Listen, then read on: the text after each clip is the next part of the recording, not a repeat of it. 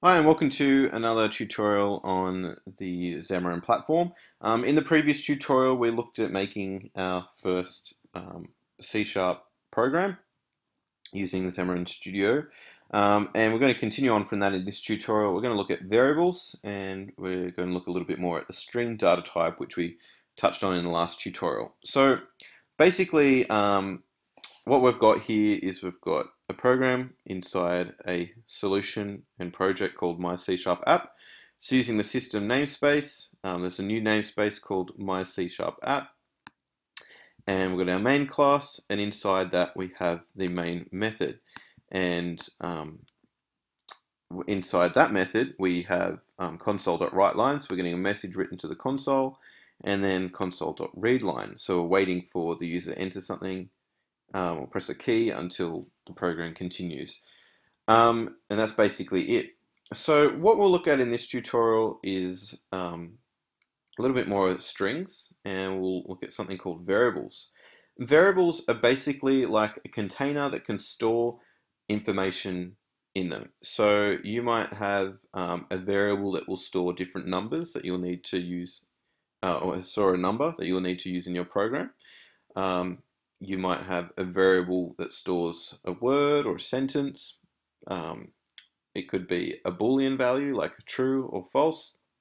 So for example, a variable might store a player's score in a game, right? So their current score, or maybe the health in a game. A variable might store a player's name in a game, okay?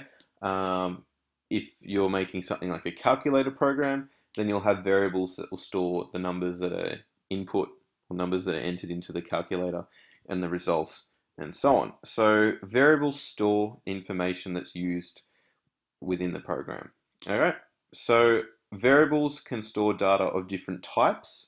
We discussed strings in the last tutorial, and a string is a data type that where the data can contain characters, so letters, numbers, different symbols. Okay, letters, words, sentences. Another data type is integer, which is whole numbers. There's floats, which are numbers with a decimal place, and then Boolean, which is true or false. And there are other data types as well, but those are the main ones. Okay, so we're going to create variables in this tutorial and work with strings. Firstly, what I'm going to do is I'm going to change this message here. So instead of saying, hello, this is my first C# app, I'm going to change it to say, what is your name? So we're going to ask the user for their name. Okay, so if I just run that, just see what happens. Okay, so that's what it's going to do. It's going to ask for the name. All right, now we want the user to be able to type in their name, hit return or enter, and then maybe it will display a message back to them. Okay, so we can just close that. All right, now what we can say, we've got here actually, we've got console.readline, and what that does is it waits until the user enters something. But we can actually capture whatever the user enters. So if I just save that and run it again, it says, what is your name? I can go and type something in there.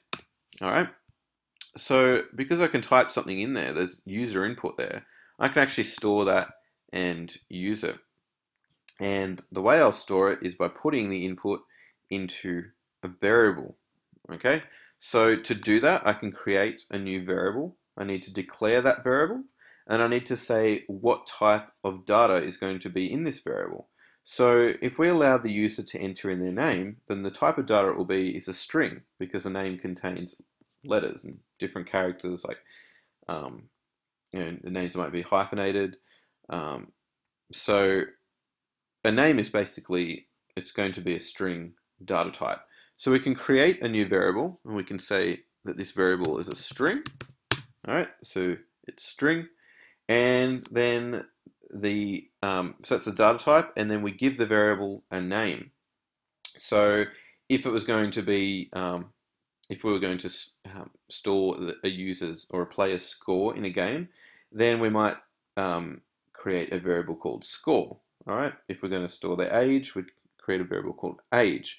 But this variable is going to store the user's name. So we'll just call it name. All right, so the name of this variable is name. all right? Or we could call it anything else, like username or something like that. Anyway, so we have a string variable called name, and then what we can say is equals, so we can assign this variable a value. Now, we could either just say string name equals, I don't know, John, okay? And we could put that inside quotes, and we could make the name John, but we want to ask for the user's name. We want to store the user's name. So we can say string name equals console.readline. And what that will do is when the user enters their name, it will store it in the variable called name. And we could then go and display it back to the user by saying console.writeLine, and then in brackets, name, and then close the bracket and end that line with a semicolon. Now, you'll notice that I don't actually need to put this inside quotes like I have done up here, because we already know that the variable is a string. So we don't need to put it inside quotes. All right, the program already knows that it's a string. So we just put the actual variable name there. And I'll show you what that looks like. So we'll run that. So what is your name? I'm going to put my name in. And then you'll see on the next line, it displays it back to me. Now, if I put name inside quotes,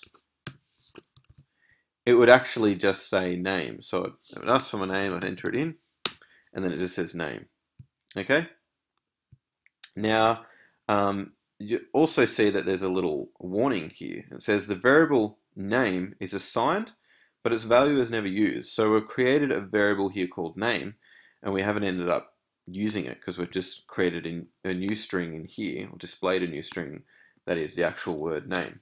So we can get rid of that, those quotes, and that should fix it up. If we run it again, the error goes away, and it will display my name. Okay? Now, what we might want to do is actually, rather than just saying my name back to me, we might want to display a little message there. So we can add a string to this WriteLine statement, and we can put a quotation mark in there. We can say, hello there, comma, and then maybe a space, end the quote there, and then a plus. And what this will do is it will display the message hello there with a comma and a space, and then it will add the user's name to the end of that sentence. So it will join this and this together, which is known as concatenation. So it will concatenate these two strings or join them together. So I'll save that, I'll run it. What is your name? I'll enter my name. Hit return or enter, and then it says hello there, and then my name. Okay, so that's basically joining two strings together and using a variable in a statement in C#.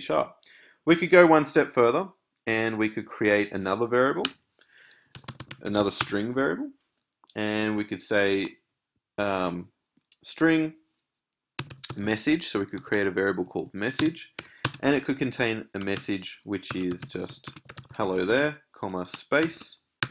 All right, close that string and end that statement with a semicolon.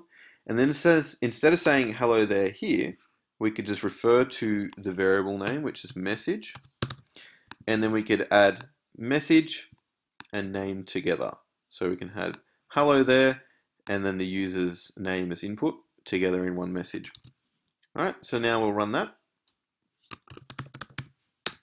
And there we go. We get the same result, but we have two separate variables there. So we could just go and change the message, and we could use this message over and over again and only have to change it in one spot because now it's stored in a variable that can be used anywhere.